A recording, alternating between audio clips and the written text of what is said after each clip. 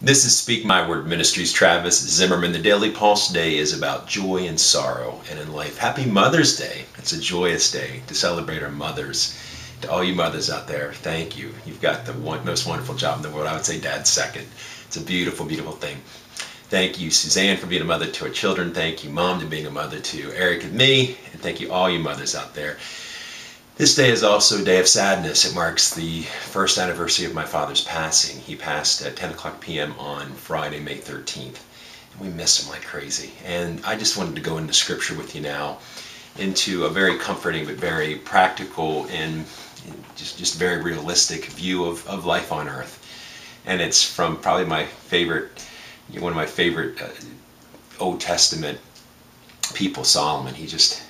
The man, he had great wisdom, yet he had great faults, and he just represents the struggles that we face here on earth. So I just want to go into Solomon's words here in Ecclesiastes chapter 3, verses 1 through 8. And it's basically a discussion of the contrasts on this earth. This is a time for everything. Ecclesiastes chapter 3, verses 1 through 8. There is a time for everything, and a season for every activity under heaven. A time to be born, and a time to die. A time to plant, and a time to uproot. A time to kill, and a time to heal. A time to tear down, and a time to build. A time to weep, and a time to laugh. A time to mourn, and a time to dance. A time to scatter stones, and a time to gather them. A time to embrace, and a time to refrain.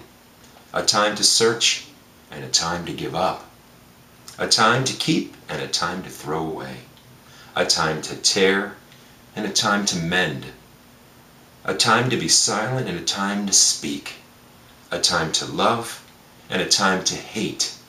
A time for war, and a time for peace. Ecclesiastes chapter 3, verses 1 through 8.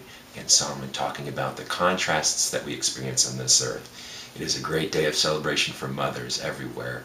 It's also remembrance for the Zimmerman family for a loss of the